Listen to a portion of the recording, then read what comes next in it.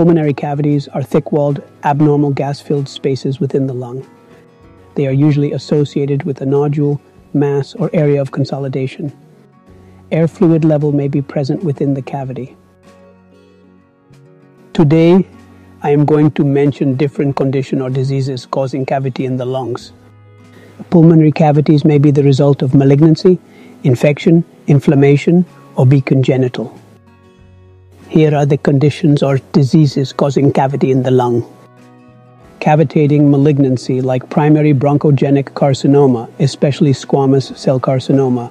Cavitating pulmonary metastases like squamous cell carcinoma, which may of the lung or head and neck. Other primaries are varied and include gastrointestinal adenocarcinomas, transitional cell carcinoma of bladder, sarcomas, cervical cancer, pancreatic adenocarcinoma, which is very rare.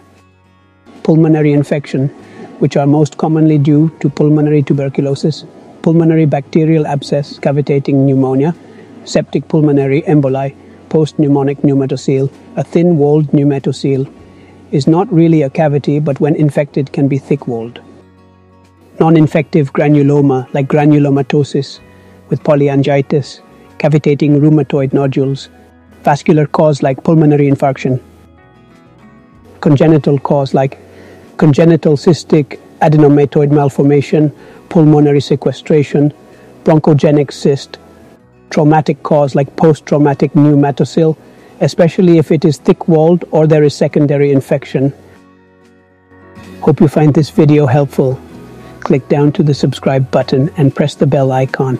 And thanks for watching the video.